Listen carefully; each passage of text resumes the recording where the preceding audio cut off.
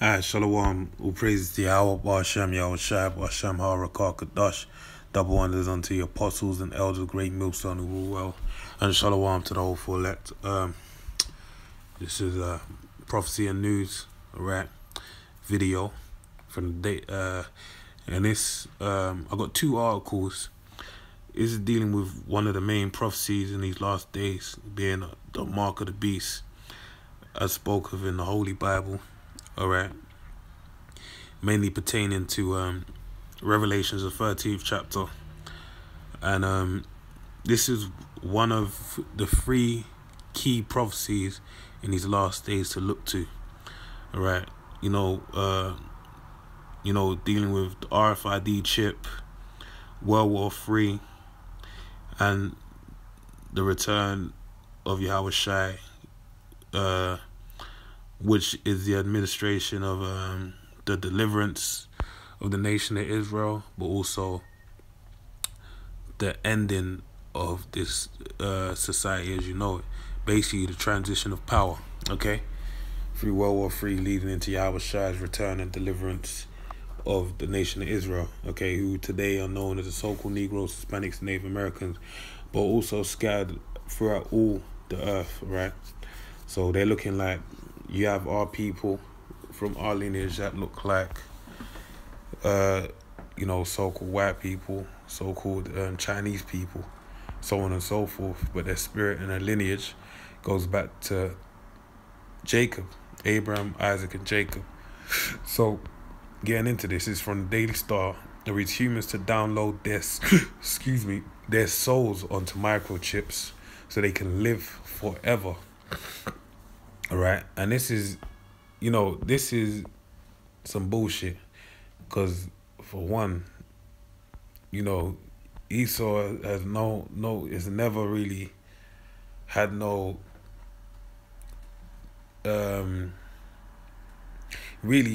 souls and spirits. That's that spooky stuff, right? As far as Esau is concerned, we don't have souls and spirits, alright? So, and that's even why it's in all caps, and then when we read the subtitle, it's in quotation marks, alright? So people will be able to download their souls onto microchips, implant it into another body and live forever. A technology expert has claimed, alright? Richard Skelet, a founder of digital and anthropologist, alright, and an expert for future of work, has warned of a future in which British workers have chips inserted underneath their skin.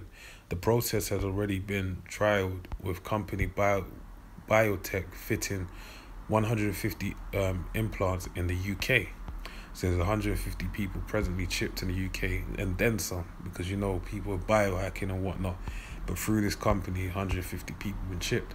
And Sweden-based firm Biohacks told the Sunday Telegraph that it is in discussions with several British companies about microchipping, alright? So even Sweden's in talks as well. But as humans and machines become more in sync, it could open up all sorts of possibilities, including being able to live forever. A possibility, alright? But these people are silly, alright? Because there's no possibility anyway. The Most High is the Father of spirits, alright? That once the spirit has gone to the heavenly world and the heavenly realm, the third heaven, it's a wrap, man. You're receiving your judgment and you're waiting in your lot to come back and play out that said judgment, alright? Speaking to Daily Star Online, Mr. Skellett explained there's a lot of talk at the moment about microchipping employees, and there are some companies that are actually doing that. I can see benefits from it, but also opens up a whole roster of other things like being reborn. Alright, and it's quite funny because this is Esau's take on his new world order. In order to enter his world, you have to be born again via the RFID chip, alright? Which is really a play on the left-hand side of, dealing with the left-hand side of this word, man. The microchips from biotech are similar to those for pets and are implanted in the flesh between the thumb and forefinger. Chips will be able to store medical data and other personal information, all right? Biometric. That's why I was dealing with the word biometrics, all right? Because bio is dealing with body and metrics is measurements. So what's the measurements? It could be your eye color, because that's a measurement in terms of a measure of color, all right? Your height in terms of, height, and then your weight in terms of measurement in terms of weight, etc., etc., all right? And that's why it's going to have that information, medical data and personal information, and also your finances,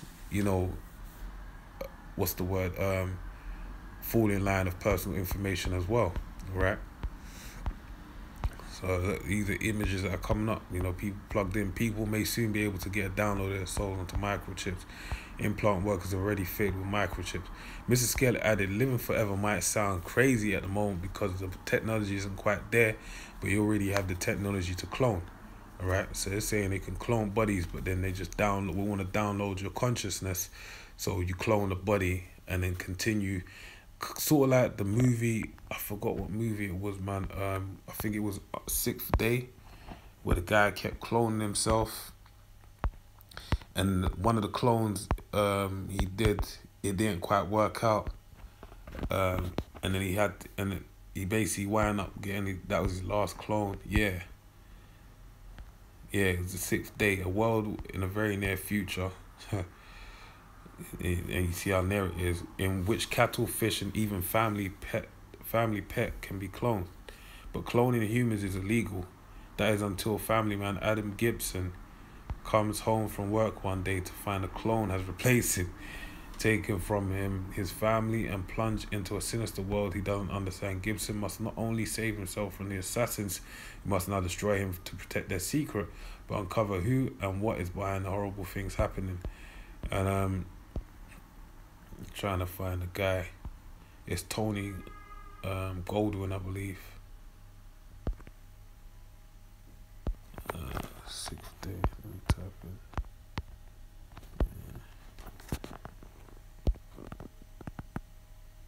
Yeah, this is him, and that's when he comes out all half done,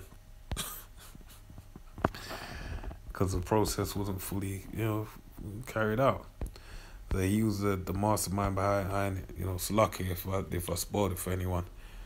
But yeah, check that movie out. Nonetheless, it's lucky again, man. I should have put a disclaimer for a spoiler. But anyway, going back. All right. So you see that they've already done the thing with predictive programming of the media, so that there in the minds of the people, so we could live forever, and I could never have no blemishes on my skin. I could look perfect, and get a new body, as long as you're rich. That's the thing that they failed to mention. The only thing is that something may be an exact replica in terms of DNA, but it may be nothing like you, because we are made up of both nature and nurture, right? Well, I would say the nurture is all to do with learning. You are a product of everything you have experienced, your likes and dislikes, and that's arguably your soul, all right? And really, they say nurture, but your spirit, which is within you, determines, the onset of that nurture that you're gonna encounter. Okay, so on and so forth. It's like it's hand in hand, because, for example, if you're Israelite, you're fine-tuned to be a servant of Yahweh Ba'Shem Yahweh Shai. Even if you're wicked, even if you're of the 2/3, there's going to be some trait, as it speaks of in Romans, the 1st chapter, there's going to be some form of godliness within you, and you're going to be directed to do so. Now, if you're Edomite, you're going to be fine-tuned with wickedness, all right? So that's nothing to do with nature and nurture. I mean, that's nothing to do with nurture, but obviously, even if you wanted to include nurture, look, I mean, with dealing with Jake, if they could be nurtured in the most grimiest of experiences, but guess what? If that man has a impeccable spirit, one of the elect, there's nothing in terms of his surroundings, his environment, that's gonna basically penetrate through to that spirit. All right. So it shows you they faltered on that. All right. Your soul is you. It's your beliefs. It's your values. Right. Which is really where it is. You know. And that's something you can't clone. So imagine now that you've got a chip, and that chip has been collecting all of your personal details, all of your learning, and effectively becomes your soul. Now this is, if Esau isn't a carnal man, that's some shit. You hear what he's saying?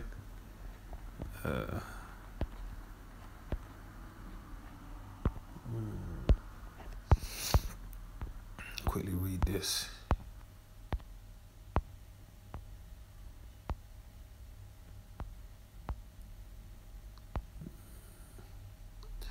Hebrews 12:16. Lest there be any fornicator or profane person. Profane meaning outside the temple. Right? That is Esau. He's outside of the temple, meaning he's not in the jurisdiction of anything holy, anything sanctified, anything righteous. As Esau, who for one morsel of meat sold his birthright, because what? He lacked the key ingredient, being faith. Right? That's why he sold his birthright for a carnal thing, sustenance to eat. He sold his birthright, man. You know, and that shows you as well his traits, because, I mean, sure, you know, my brother asked me for my birthright, I'd be like, yo, bro, just piece me off a little piece of that bread, man. And don't worry about that birthright, man. But he's like, what profit is it to me? He's like, I'm about to die. He didn't take it, man. So he didn't see the worth in it, but Jacob did. He understood the worth of it. And ultimately, he was fulfilling prophecy. That's why he was fine. Again, that's why his spirit was preset to deal with the circumstances he was in that manner. For ye know how that afterward, when he would have inherited the blessing, he was rejected, for he found no place of repentance, though he sought carefully with tears. Now these are, again, him. This is a form of him searching, you know, carefully with tears, because obviously the blessing is to live forever, you know, to enjoy the earth forever. So if Esau has the ability to live forever in his carnal mind with all the weaponry and the technology and his rapid enhancements in technology, in his mind he's saying, if I can live long enough, I will establish a technology so superior that I can't be taken out of power. All right. So I'll read none. It may sound ridiculous, but you may be able to take the chip out and put it in another body and live forever. It's not actually that ridiculous, is it? But the tech chief warns of other problems with microchipping, and says it will make it possible to be spied on 24/7. Yeah, that's basically the you know, as they say, pros and cons. That's to some people won't be a con, because in their mind they say, look, man, if I ain't got nothing to hide, I don't mind them spying on me. But then it's really dealing with the technology of this society, of how it's going anyway, and the laws of the system. It's more or less they can make you a criminal, regardless of your intentions not to be a criminal, right? Because these laws, they basically can manipulate them and set them out as any way they see fit, basically. He also warns of people hacking people's chips and making them susceptible to crime, saying what will happen to individuals when their body chip is hacked.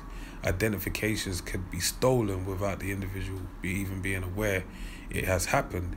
It could mean that you are cloned without even knowing it by a hacker. And they show you in that movie, of which I've mentioned quite a lot. It's a very good movie. It's only like 17 minutes long, but it's a good movie, man. It's worth a watch. All right, plurality, the fact of state of being plural. So, which I believe is of double, you know, relating to more than one. So, even more than one. So, a multitude. All right. So, plurality. Let's see.